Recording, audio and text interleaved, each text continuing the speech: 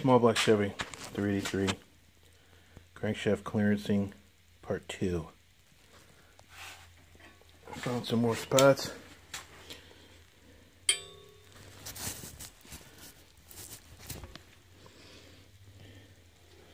Right down there. Hopefully you can see that.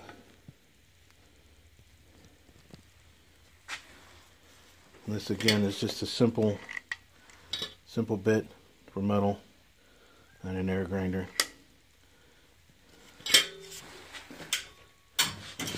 Rest of the crankshaft, even up here, is fine.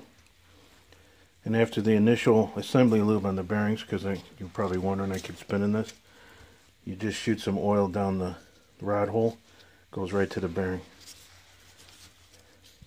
Right here, it goes right to that bearing, so it's never dry. Next will be, got to pull a couple of connecting rods, a couple of pistons out.